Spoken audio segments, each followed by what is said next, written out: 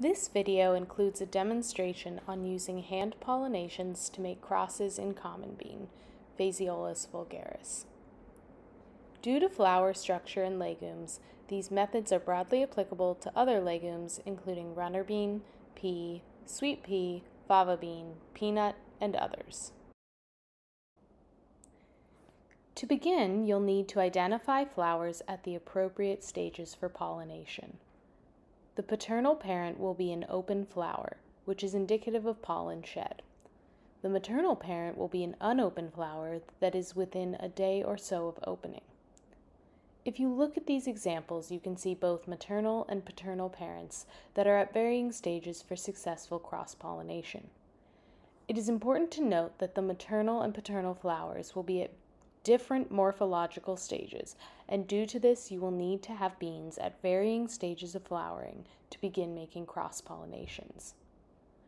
Once you have determined the presence of both paternal and maternal flowers, you can move forward to the emasculation of the maternal flower. The emasculation of the maternal flower is done prior to flower opening to ensure that pollen shed has not begun and that self-pollination will not occur. It's best to do pollination early in the morning to find flowers at these stages. There are 6 stages of the emasculation process: the separation of the banner petal, the folding back of the banner petal, the removal of wing petals, the removal of the fused keel petals, the removal of the 10 anthers, and a confirmation of no remaining anthers on the flower. You'll begin by opening the outer petal, known as the banner petal. You can do this by identifying the line that divides the petal along the base of the flower bud and separate it using forceps. You will then gently fold the banner petal back and away from the remaining petals. When folding back the banner, be careful not to damage it, as you'll want to keep it for future use. Once the banner has been folded back, you will identify the wing petals, which are tucked directly inside of the banner petal. You will remove both wing petals. The wing petals are attached to the keel petals, which surrounds the reproductive organs. You will want to leave this portion of the flower undisturbed until the wing petals have been removed. Then, using the forceps, you will begin opening the keel petal. To do this, gently grasp the petal near the base, being careful not to grab any tissue beyond the petal. Slowly begin to unfurl the keel, being very cautious to not break the stigma, which is coiled inside of the keel petal. This stage can be the most difficult as the stigma is small and fragile. If broken, you will need to begin the process on a new flower. Ideally, you should be able to remove a strip of tissue from the keel petals that runs from the base to the tip where the stigma is located. Often, however, the strip runs out and it is necessary to continue the tear to the tip of the petals. Once the keel is removed, you should be able to identify the 10 male organs or stamen and the 1 female organ, the stigma. Since this flower will be the maternal parent, you will remove all 10 anthers from the stamen and keep the stigma intact. While removing the anthers, be sure to count them to ensure that the emasculation is complete. If an anther is left behind, it could begin to shed pollen in the coming days and interfere with your desired cross-pollination.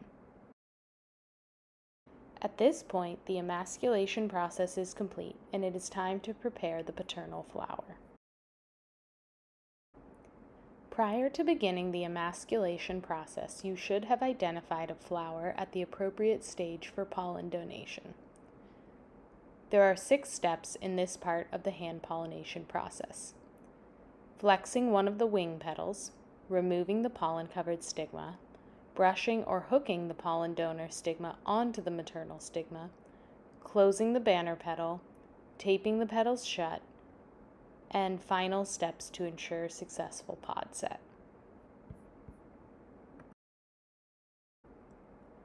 To begin, bring the paternal flower close to the maternal parent and extract the stigma from the paternal flower by pressing on a wing petal. This should cause the stigma to protrude out of the keel petals.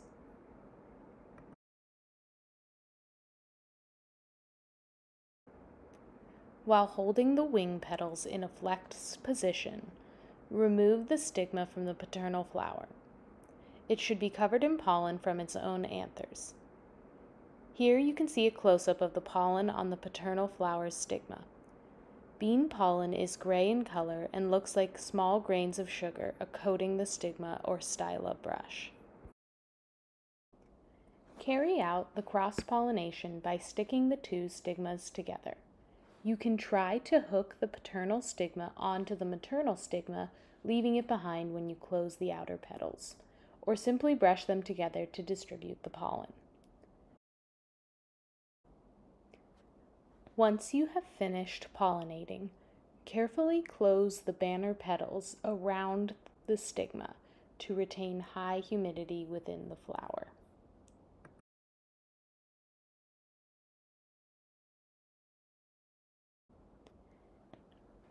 You can then gently pinch the banner petals closed with a piece of Scotch tape.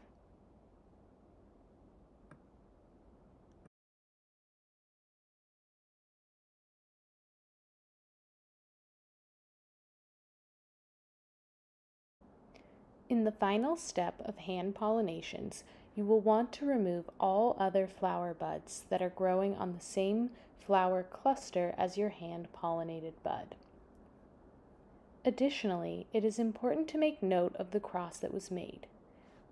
We use the notation of maternal parent name crossed by paternal parent name. You may also include other relevant information on the label, such as the date of the cross-pollination or the name of whoever made the cross. This information is written on a jewelry tag, and the string of the tag is looped around the pedicel of the flower. Do not hang the tag on a leaf petiole, at the base of the raceme, or on the stem next to the raceme. Leaf petioles may drop before you harvest the mature pod, and other pods may form on the same raceme as your cross, making it impossible to know which pod resulted from your cross.